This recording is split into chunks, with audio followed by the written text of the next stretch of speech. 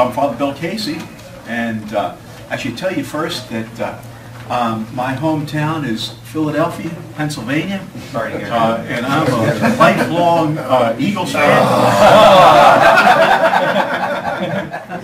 Now, in case you don't know, Tim, being from out of town, there is a great brotherhood, a great fraternity between the Cowboys and the Eagles over the years. I'm a Redskin fan.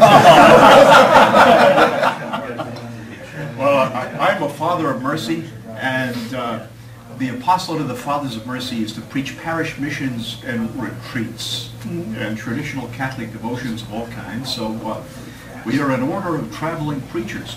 In fact, I just finished a mission down in West Texas, the town where the explosion took place last year about this time.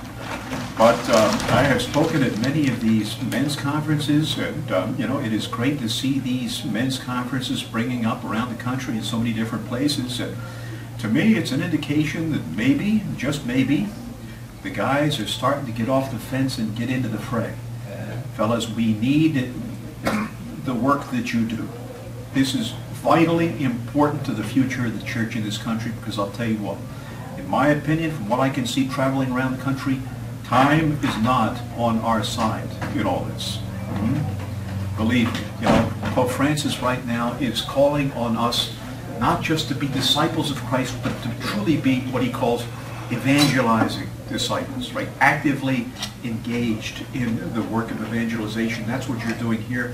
So I thank God for the work that you do and for the ability to participate in this. You know, the church teaches that an event like this is truly a graced event. That is to say, it's an event where the Holy Spirit will be at work in a special way in the minds, the hearts, and the souls of those who participate in good faith.